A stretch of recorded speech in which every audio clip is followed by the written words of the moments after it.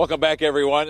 Here we are in Cedarburg. We are at Cedars Bowling Alley, where their bowling season was abruptly cut short because of the coronavirus. But they, like so many other restaurants in the area, and you think, okay, it's just a bar bowling alley. But they do have food.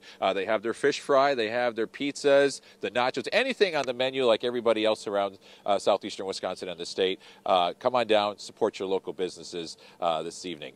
Temperatures, wow, what a day. 55 degrees is about 6 degrees above normal. It was 70 today in Janesville, and it's snowing in the western part of the state. 55 currently with some hazy sunshine in Milwaukee, that light southeast breeze. Fire up the grill or come help some of your local restaurants. Temperatures this evening, partly cloudy, 50 degrees, a light southeasterly breeze.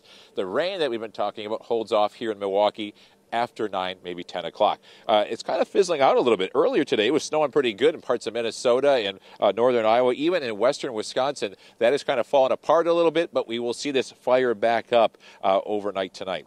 Look at the temperature difference.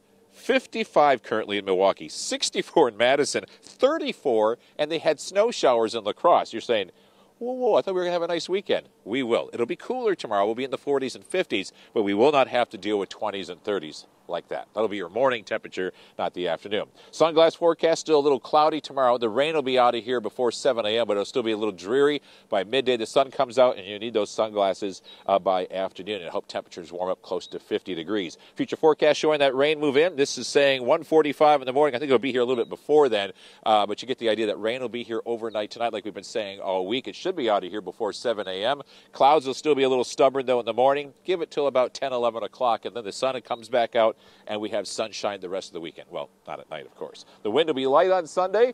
The temperature will be upper 40s at the lakefront, but getting close, if not warmer than 60 in the inland area. So after tonight's rain, we are dry for the weekend. Tomorrow morning, still some clouds out there, however. Rain should be out of here before 7 a.m. Temperature down to around 32, though, in Watertown.